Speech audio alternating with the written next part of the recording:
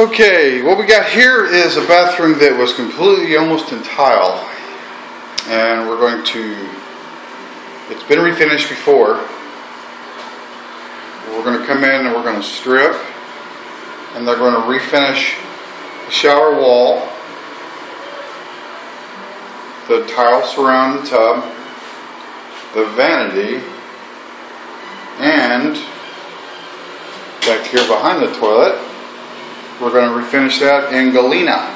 It's one of our multi-spec, it's not really multi-spec, but it's a stone finish. We're going to leave the white stripe, a little contrast. The soap dish we're going to do in white. The floor we're going to do in white. And the ceiling. That way it doesn't look like a cave with just all stone. So it'll brighten up the shower a little bit. Not that you really need it because I have an actual light in there. We're going to strip the tub and the sink today. And then I'll show you some more photos and a little video of progress as we're going.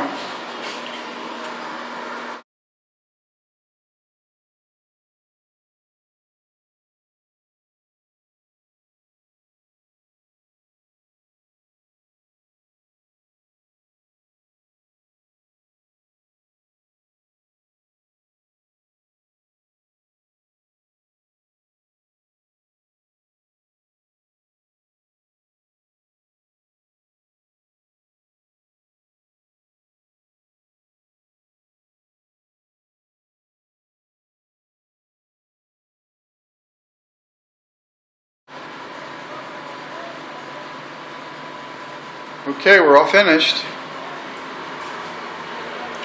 What we did here is, you saw in the previous part of the footage, this was all painted before.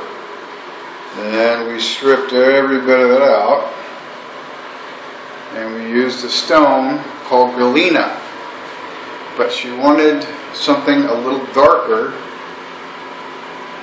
So what we did is we put a dark chocolate brown primer down first, which pulls the color a lot darker.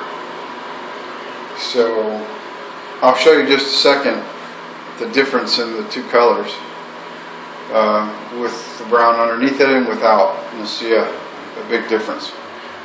We painted the white first, painted the sinks, and the tub, and the floor, and the ceiling, and we stripped all of the soap dishes and we painted those white as well. And then we taped all the white off and we sprayed the rest in stone. And what they're going to do next is they're going to come in and repaint the walls a little lighter tan color, so the walls pop out a little more, the stone. And they're going to repaint the cabinets here. But that's, let's see, nice and shiny. If you have any questions, go to takenforgraniteoc.com. Look at some of our other photos, read about us.